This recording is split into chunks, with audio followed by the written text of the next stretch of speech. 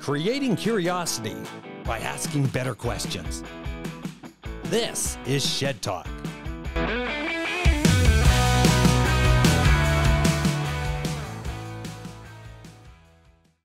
Jeff Davison, CEO, Calgary's Prostate Center. The things you know that you don't know. Jeff Davison. Hey, thanks for being on Shed Talk. Hey, thanks. Do you know what? It's been a while since we met. Like I've known you for a lot of years, and we've run into, I think, at the garden parties. And It seems to be every party that's out there, we run into each other, and we're like, hey, you know what we got to do? We got to get together for cigar night.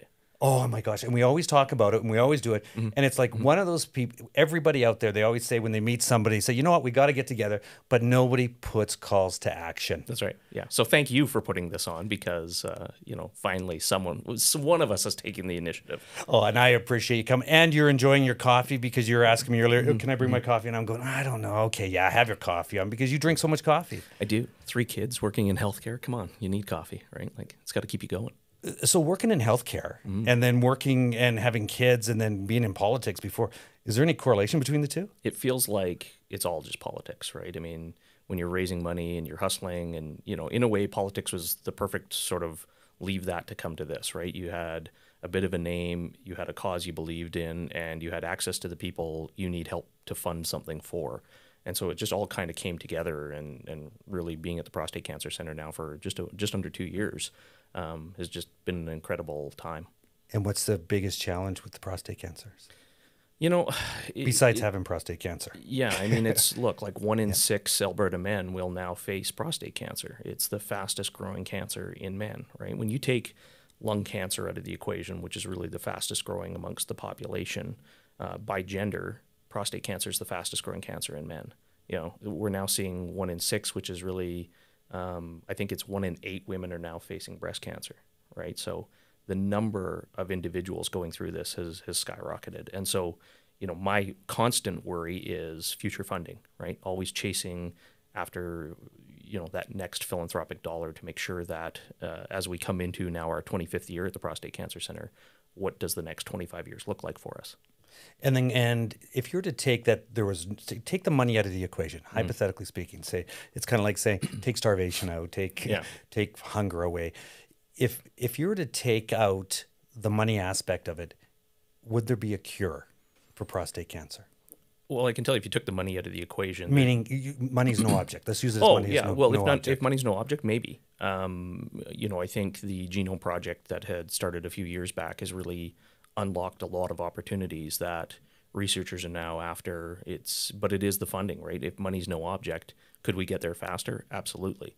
But it's tough to tell, right? I can tell you that if we took all of the funding off the table, let's say, there wouldn't be a solution to this. In fact, there wouldn't be groups like the Prostate Cancer Center because nobody does what we do. And so when you put it into context that the fastest growing cancer in Alberta is this amongst, for men. And if this center didn't exist, well, how would we solve the problem? So when you just mentioned about Genome, what is that? So, and I don't really know too much about the past of it. I mean, I always preface these conversations by saying I'm not a doctor, I'm not a researcher. I'm just, the guy who gets to stand at the front and ask for the money and make like it's my parade to some degree. But it's really looking at what people are calling personalized medicine, the idea that everybody's genetic makeup is different, but how do we attack cancer cells specifically to your body, right? So when we think about the various treatments that are out there, what's the best sort of way to put it together and say, if we do this first, that leaves us opportunities on the table? Because often what can happen is you go through a cancer treatment with a certain type of drug, and that prohibits you from using other drugs in future if that drug didn't work. And so looking at how we sequence drugs differently and how we, look at you as the individual and what's going to be best for that particular person, that tends to be sort of what it's all about these days. And the 1 in 6, and then you're saying in the prostate world, and it's expanding. If you went back 5 or 10 years ago, was that like 1 in 10? Or is it just a population growth? I think it's because we're the only jurisdiction that's getting out into the community and actively or proactively testing men in the community. So when we go out into the community with the Man Band program, for instance, we go out to where the men are. We know that men don't often have a family doctor. Frankly, they don't want to talk about their health. But we go into the community where they are and make it a more comfortable conversation to say, but you really need to be proactive about this. And so in a jurisdiction like Alberta, where we're constantly testing men over the age of 40, that's resulted in that 1 in 6. If you compare that nationally, which I believe is now 1 in 9, which, in larger rooms, I try to blame on Trudeau. It's easy to say, it's more people are affected by it here because of him, but we laugh. You're supposed to laugh at these jokes. They're not obviously that funny. Yeah. Got nothing from over here, so that's great. Yeah. But I think that truly is why. Like we have early detection here, we have advanced sort of screening here, and that's really what has led to that higher number. So as the man van, are you saying it's only in Alberta? Yeah. Yeah. Wow. Right now it's the only active clinic that goes out into the community anywhere in the world. And why is that?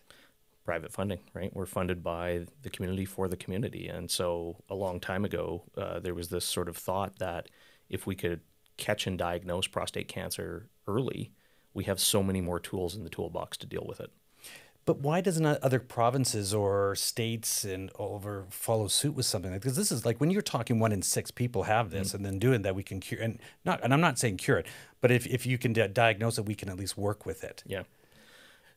I don't know the simple answer to that, right? I think a lot of it comes down to just taking the initiative, right? I'd love to prove out the program we've done here in Alberta and successfully apply it to places like Saskatchewan and Manitoba and BC. Anywhere in particular you have rural remote access problems, that's where something like the man van matters, right? Getting out into those communities and making sure that there is equitable access to healthcare for the men in those communities, and not just the men, their families as well, right? I mean, we forget that men go through prostate cancer, but often it's the caregivers who are with them that also take that journey. So it's the families around these folks that we're trying to also support.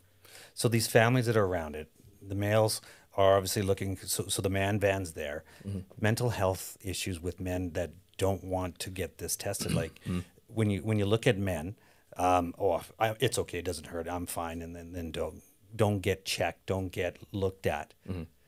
How is that effective on their mental health? It's one of the reasons we now have a focus on mental health at the Prostate Cancer Center. We just went through a massive renovation, and one of the things we put in place was this mental wellness center, primarily because, again, men don't like to talk about their health. I mean, we still have, misconceptions going on in the community. Like a PSA test is a simple blood test that could save your life.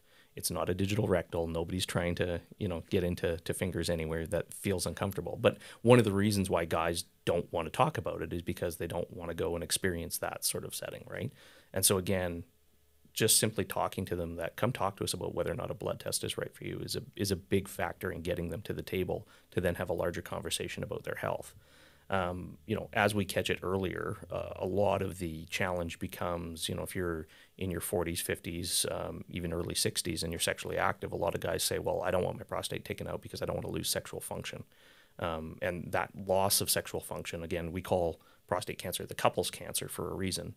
That loss of function is sort of that akin to losing your manhood, right? And that's where sort of the mental health pieces fall into what we try to address. And there's a couple of things there that we're doing. Number one, we're pioneering a program called prehabilitation, which is, I think, right now the most comprehensive prehab program in the world. And it's this whole idea of, you wouldn't go run a marathon and then train for it afterwards. So why do we send guys for surgery and then tell them to get healthier after, right? The idea is that prostate cancer is pretty slow growing. So we have opportunities to get guys healthier before the surgery. And the studies have kind of shown us that we think we can reduce the complications, so the post-surgical complications, which are right now about 60% of guys will, have incontinence issues or sexual function issues. We think that we can reduce those complications by 80%, just getting guys healthier going into a surgery. And so it's, again, when you think about if you're healthier coming out and you're sort of more likely to return to what I would call, quote unquote, your normalized life as you did coming into it, the mental health then struggle is a lot less. So when you're going in and you talk about health, being diagnosed with prostate cancer, what's the first sign of prostate cancer in a male should recognize? That's the problem. There's almost little to no symptoms, right? That's, again, why early detection matters. That's why we go into the community with the man van to talk about, this is a simple blood test. This could be going on for 10, 15 years, guys, and they won't have any idea that it's happening. And this is a slow moving cancer. So obviously when you just said 10, 15 years ago, and all of a sudden they get their blood check and going, wait a second, you've had this for 10 years, but it's still slow moving. There's still a lot of, and I'm not saying hope or prayer.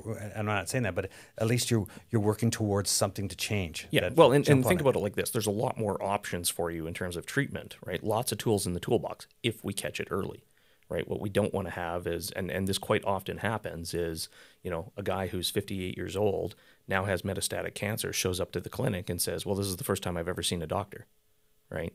That's the challenge we have to solve for, right? Because unlike women, there are very few entry points into healthcare for men, right? Like from an early age, women are taught, get this checked, go do this, review this, and you set from a very early age a cadence within women that means I need to get checked by a doctor annually. We don't do that with men. And then we act surprised when these 58-year-olds show up with metastatic cancer going, well, what do you mean? I didn't think anything was wrong. I didn't have any reason to see a doctor. And peeing yellow or peeing red, that's obviously a big sign, I'm assuming. Lots of different reasons, right? Okay. That guys would show up and say, I think I just need to see somebody, right? Right. Because I remember, I go back 10 years ago where I had bladder cancer. Mm-hmm. And the first sign, and from speaking from my own experience, was that all of a sudden I was peeing red. Yep. And I was like, oh, is it a yeast infection or is it something like that? And it's like, no, if it's not yellow, go get it checked. And then that was the first thing. And then became a bladder cancer. And and to this day, going back, and this was 10, 15 years ago, understanding a PSA versus bladder cancer, which are two totally different things, but curable once you get into it early enough to be able to look at it. And here we are 10 years later. So. Yep. Well, asking that question. And we obviously within the Prostate Cancer Center have the Southern Alberta Institute of Urology. So we've tried to really broaden the scope in terms of understanding more kidney, bladder, prostate, the urological cancers that exist out there. But fundamentally, the problem is actually that guys just don't pay attention to the symptoms when and where they do exist, right? I mean, with prostate cancer, there's very little symptoms. With bladder and kidney cancers, there's other symptoms that, generally speaking, guys ignore until it kind of gets to a point of critical, and then they go, okay, well, now I should go see a doctor, right? It's that access point into healthcare that we don't take seriously as men, and frankly don't want to talk about it with anybody either, because that would have to, somehow admit weakness or admit that, you have to have an uncomfortable conversation when it's really just silly, right? I mean, I think about one of the great advocates we have at the Prostate Cancer Center is Bret Hart, right? Bret the Hitman Hart. And here's a guy that he gets out there and tells his story, right? And trying to encourage other men to also tell their story. And I think to myself often, if we can have the ultimate tough guy out there telling his story, well, why the hell can't I? Why can't everybody else, type of thing, right? And it has to become more accepted for guys to talk about these things so that we do start taking better care of ourselves. Now, have you found that a lot more people are now talking about it more so, say, 5 years ago to today? I think so. I mean, I've been there at the Prostate Cancer Center just about 2 years. And, for me coming in, the mission was really drive awareness, right? Create more awareness, get people talking about this at the dinner table, right? It's that one cancer that we feel uncomfortable about and we don't want to talk about. And we've got to be able to normalize that conversation if we're going to get ahead of it. Is there anything that would trigger? I know you're saying like PSA, you're going to get your PSA in your blood. And we talked a little bit about health, getting into the health aspect of it. Yep. Is there something that people should kind of be aware of to avoid certain foods, certain activities, or in that state? I don't know that it's any of that, right? Because, and again, I'm not a doctor, right? But you look at the types of people I see come through our clinic, right? Their moms, their dads, their grandpas, their uncles, their brothers, they're pro wrestlers, they're Ironmen, they're, guys who are early stage into their 80s. It's all walks of life. I like to kind of think cancer doesn't really discriminate in a lot of ways, right?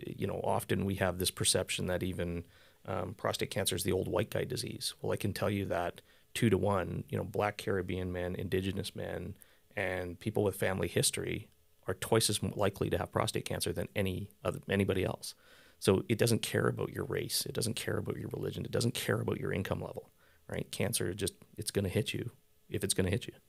Now, a question I want to dig down a little bit deeper on to ask the question is that if some people come up and say, listen, I want to have this conversation with my husband or my son.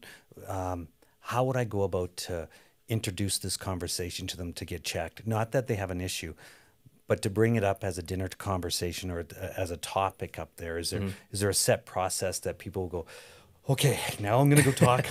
I know I need to say this, and I know I got to do this. I got to do an intervention because I'm concerned. Do people ask about how do you break through barriers? I find that it's hard telling people, like, you better go get checked, right? Often, again, what I usually say is, come talk to us about whether or not a simple blood test is right for you, right? Have that conversation with your family doctor. Have it with your wife at home. Have it with whoever you need to sort of build up the encouragement. I mean, that's one of the reasons we go into the community with the Man Van is because we make it friendly. You've got volunteers there who've been through this before. You have, our nursing team there, our Man Van team that's there, just all to sort of spark the conversation with men, right? I think there tends to be this conversation of, well, what I don't know can't hurt me type of thing, right? And that's not what we should be thinking about. We should be thinking about how do we be proactive. And so if you're sitting at home at the dinner table with, you're a wife talking to the husband or a kid talking to dad, it doesn't matter. That sort of encouragement to say, it's just a simple blood test. Why not? What reason do you have not to? Yeah, and doing that simple blood test, a lot of people, then all of a sudden they get on the Google, and then all of a sudden they go down the Google Pandora box, and they'll go, oh, love Dr. Google. Oh, yeah. Dr. Google knows everything, right? And let me throw a little AI into that as well. Yeah, absolutely, right. If you ever want to be terrified, just Google anything, right? Oh, and it's been absolutely, when you look for the last 10 years and go into now throw AI into the mix, and it's got to be really challenging because now everybody's, it's over. Now I got to get in right now. I got to see the doctor today. It's going to spread forever.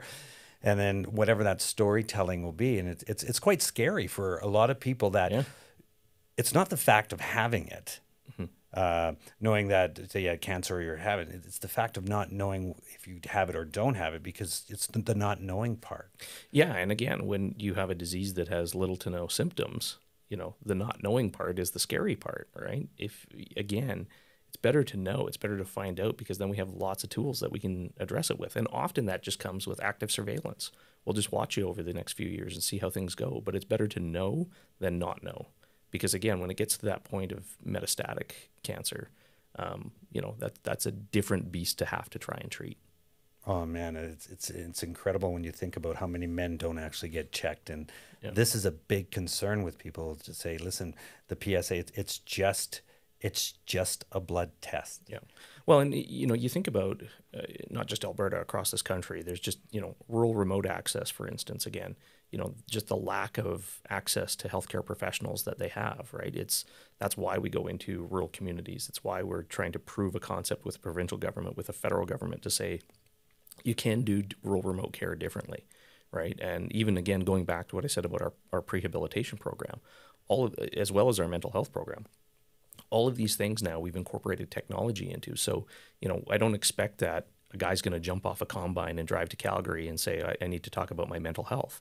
Well, now we can have a much better conversation online with it as well, right? Incorporating that virtual care piece has been a game changer for us in the province, because now we can provide that access of equitable care across the province, right? The inputs are there. It's whether or not we get people to take them up now and use them. That's the question. So when you're talking about remote, and I want to dig down a little bit deeper because you're asking that question. So if I'm on the combine, I need to have a quick question. I want to, now, is it like a Zoom, or is it just pick up the phone and call? Just what's an easy access to have that conversation with somebody? And I'm not saying I'm on a combine. I'm just, say, at home in a rural community. Yeah, I mean, I think it's, again, rural communities are just so much less likely to have a family doctor in the community, right? And so it's trying to provide those initial points of access into the care, which is, again, you go out into the community where the Man Van is, you come and see us, they say, okay, well, one of the questions we ask on there is, do you have a family doctor? And if not, we'll help you figure out how to find one. We try to also think about sort of how do we navigate patients through the various types of the journey they're going to go through, right? Some of it is just, returning a simple, hey, good news, your blood test came back fine, no need to panic, hope we see you next year in the community type of thing, right? All the way through to, we now need to refer you to a urologist. You'll come into the clinic. We'd like you to be seen. We'll run secondary and third tests where we need to. And then you start down a different path. But once you've started that path, it's we expect you to go home and live your normal life, right? And we want to make sure you're living your normal life to the best of your ability. Again, part of the barrier in providing access to healthcare is just distance. And so if we can utilize programs, like the mental health program, like the prehab program, like the nurse navigator program, all of these things that can be done in a virtual setting, why wouldn't we? And even to the point where, you take our mental health program, a lot of it is, I think people have Zoom overload, right? We're tired of looking at faces on screens. And so one of the ways we've even set up the rooms can be, you could have a counselor in the room, you could have a patient in the room, but maybe the patient says, well, I'd feel much more comfortable if my brother who lives in Halifax was part of this conversation. Great, dial them in, right? Bring them into the conversation. It's trying to create the environment, not just sort of the face on the screen, that matters in virtual care. And that's important because a lot of people will be sitting there and then they're going, I don't want to miss anything. Mm-hmm. Let's make sure my brother's there and have this conversation so that we've heard everything correctly and asked the right questions so that we can get the right results. Well, and once we've been diagnosed with cancer, I mean, that's all you hear, right? And that's all you kind of focus on through the next little part of your journey. And so that idea that other people can now be in the room or online with you as part of that conversation, you get somebody taking notes and asking the questions for the family and whatever those things are. Again, we've recognized that it's not just the patient that goes through this journey. It's often the people around them that take the journey with them. So how do you bring them into it? Even looking at some of our peer support groups, some of our caregiver groups, again, providing caregivers in sort of room sessions where you've got a group of people that are just supporting the individuals going through cancer. But, bringing other people in virtually to those classes makes sense as well because, it's hard for somebody to say, well, I'm going to drive to Calgary from Lethbridge, let's say, just to attend a 1 hour session on how I deal with my partner at home who has cancer, right? Yeah, that's very interesting. And thinking about, is there like a line, like a 1-800 line as well going through this, or there will be numbers for them to reach out to say, okay, your spouse or your husband or whatever has this disease, has cancer, here's a number to call to help you through the full process. A bit of a decision tree. Like once you've kind of come into the process, then it's sort of where do we navigate you through to, right? And sometimes the services are outside of the scope of what we offer, and so having those partners across the province also matter, right? So for instance, mental health, some of the issues maybe don't surround prostate cancer directly, and so we'll partner with various groups in and around the province to make sure that that individual gets the care they need. Interesting. The man van. How many man vans are there in Alberta? We have 2 right now, building a third that'll come online here beginning of July, and looking to probably put another one together. I mean, they're getting on 20 some odd years old now, and so these are some of the replacements we're starting to build. But 2 to 3 makes sense for the province based on the population that we have and just the places we're going, and so. Yeah. And most of the traveling is during the summertime or wintertime, or is it's just all year round? It was funny because one of the things that we did was, community events tend to happen spring, summer, fall, right? And so those months in the wintertime, we recognize that, guys are still being diagnosed with cancer in February, right? We put retail units together for the man van team. So the trucks will go out, but you don't have to stand in a parking lot waiting to get a blood test. We'll actually go into malls and conventions and trade shows and whatever the indoor show will be with sort of an indoor retail setup so that we can still provide that care in the community. And when you look at convention centers, they usually give you those spaces just to help out. We're not paying for those spaces, or do they rent? Often we get a discount, but you're still paying to be there type of thing. Okay, I was kind of curious because they say, oh, there's always a profit somewhere when they're looking at that aspect of it. Now, on the mental illness or mental health side versus 10 years ago to where it is now in mindset and in males, where we go back and we never ever heard much about, well, PTSD you did. But then all of a sudden now mental health is the forefront of the buzzwords right now. Yeah. Do you see that different from 10 years ago? I think it's different from 3 years ago, right? I mean, I think COVID really sort of perpetuated more issues in and around mental health. And so I think the need has never been greater. I think you go back 10, 20 years ago, sure, it was starting to be talked about. You're right. It was sort of more of a, that PTSD flavor in men, and, we didn't really talk about it otherwise. But I think that through sort of coming out of COVID, it has really become a major issue in society. And so we're starting to think differently about mental health now. We're starting to think about, It's not just sort of, you used to talk about mental health like, wow, the people on the streets, they've got mental health issues. That's why they're doing opioids. It goes so much further than that now, right? It's into just about every issue now, and starting to recognize how we deal with those issues and how we create better patient care that incorporates mental health. It is a big focus, I think, just everywhere right now. And when you look at mental health, and all of a sudden, and I look back, going back for the years, the woke crowd, and I use woke quite loosely, just because Sure. I'm in my 50s right now. So when you go back and gender, and we get into the LBGQ and then stuff like this, and then we talk about, and we'd mentioned this a little earlier about, we talk about the man van, and we talk about mental health, and then yes, what about transgender for that part of it? So we talked a little bit about that. I mean, it's a changing world, right? I mean, we're a clinic that is open to everyone, for everyone, right? I would say the vast majority of the patients that come through the clinic, which is about, just through the clinic, it's about 22,000 visits a year. The vast majority are identify as male. But as we start to think about other things going on in the world, individuals who were biologically born male that are now identifying as female, some of them have gone through transition surgery. We're starting to see cases now of individuals who identify as women with prostate cancer. Because what happens in a lot of these, and again, I always preface it that I'm not a doctor, we don't often remove organs that are problematic in transitional surgeries. And so there are cases now where we're starting to see those pop up. And it's interesting that you don't have to feel sheltered and you don't have to feel ashamed.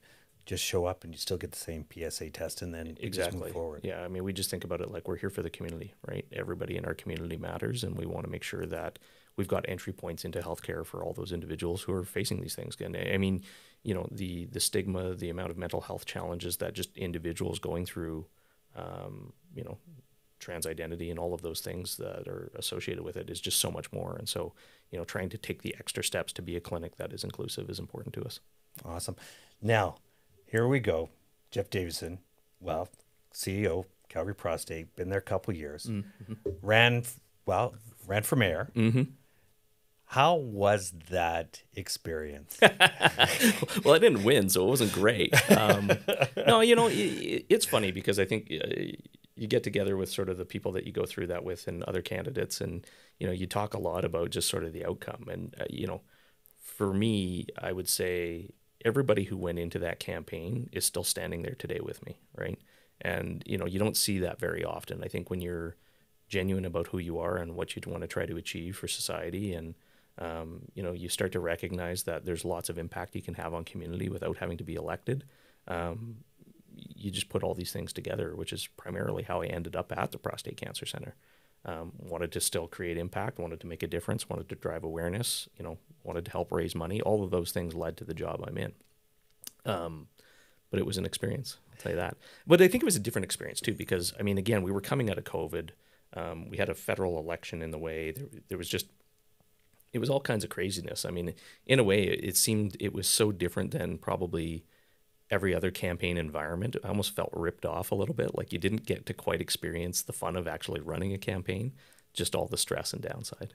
And being a city councillor as well. So going in there and serving the public and serving the people. And here you are again today, okay, through COVID, through the whole aspect of everything that's happening. Now, like you just mentioned, you didn't get to really experience the joy of the campaign. Yeah, if there is a joy, I don't really know. You know, people who've done it before might tell you, what do you mean there's joy? There's no joy. Yeah, I don't want to be a part of the public service. Exactly. I mean, these guys are going to crucify me or whatever that's going to be. So what does the future look like for you? I don't know. I'm happy doing what I'm doing. I mean, I think raising money and being part of a charity that's making a difference is incredibly rewarding. But I'd be lying if I said I didn't look sort of at what city council's up to these days and start to think, boy, there's a lot of things they're missing on, and they seem to be on the wrong side of just about every issue these days. And, more and more, I just think it's perpetuating this narrative that we're tired of being told what council's going to do when we used to be asked. And if it was up to us to put these people in these seats again, I don't think they would. And so what that opportunity looks like going forward, I don't know yet. The things you know that you don't know, creating curiosity and asking better questions. Well, Jeff, thank you very much for being on Shed Talk. Hey, Enjoy your coffee. Yeah, thank you. Thank you for allowing me to co-sponsor this with the Tim Hortons folks. With the coffee. Yeah. Thanks again and for being on. I really appreciate it. And yeah, thank you. Thank you. Now you know. Shed Talk.